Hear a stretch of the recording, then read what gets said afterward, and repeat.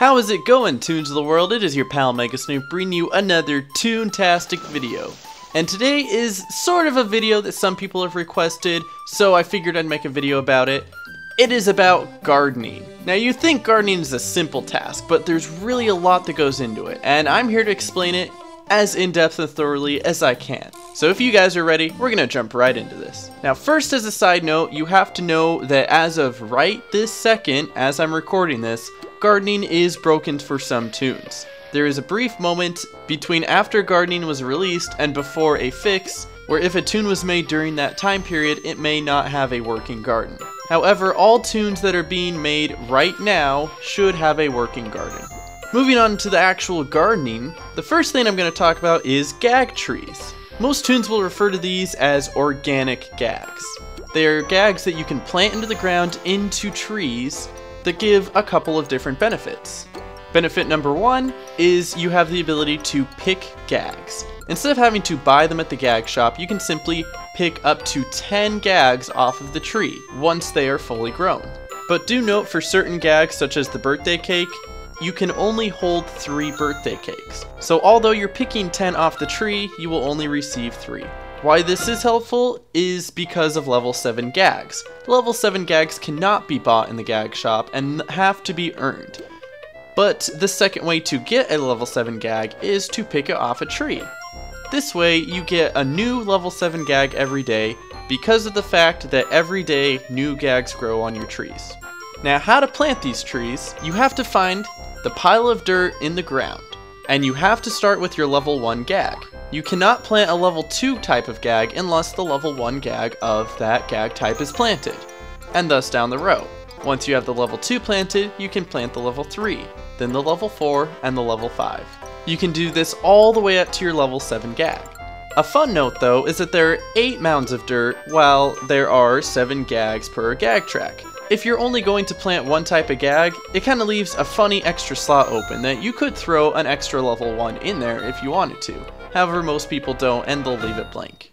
Something else you need to understand about the gag trees is that they won't grow right away. It will take 3 days per level of gag for that tree to fully grow. For instance, the level 1 gag tree will take 3 days, the level 2 will take 6, and the level 7 will take 21 days, because it's 3 days per level. The other benefit to organic gags is the increase in damage.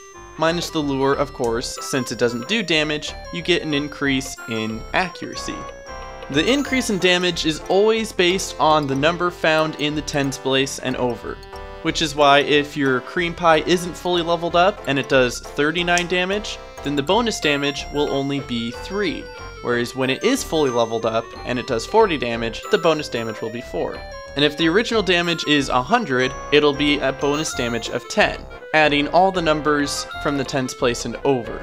Usually the gags that people will plant organically are throw and trap. I won't go into the specifics, but believe me when I say they have some of the highest beneficial damage counters when they are organic. But now let's go into another aspect of gardening, the flowers. Now this kind of seems like a waste of time to most people. But here is what some people don't know, is that you can gain laugh boosts from gardening. Similar to fishing, you will get a new laugh boost every 10 species that you collect. Now when you first start gardening, you have the ability to plant 1 jelly bean at a time. And these jelly beans are correlated to the jelly beans that you are holding in your bank and your jelly bean jar. So these are jelly beans that you have and have to earn. Now what you're going to want to do is plant every single different type of flower that can be created from a 1 jelly bean combo. Since it's just 1 jelly bean, you can play around with the different combinations to see which one will work and which one won't. However, there is a nice list on the Toon Wiki if you so choose to look at that. Plant all the flowers in all 10 of the spaces surrounding your house. Make sure they're all watered, depending on how big of a watering can you have, and wait until the next physical day. Once it passes midnight, your flowers will grow, and you'll be able to pick them and plant more. As you pick each flower, you will get a shovel skill, and every day you can earn up to 10 shovel skills. When you have the first shovel, it will take you 40 shovel skills in order to earn the ability to plant new flowers. Since there are 5 different combinations per shovel, you will need to wait until you get your second shovel and able to plant 2 bean flowers before you can even get your first laugh boost.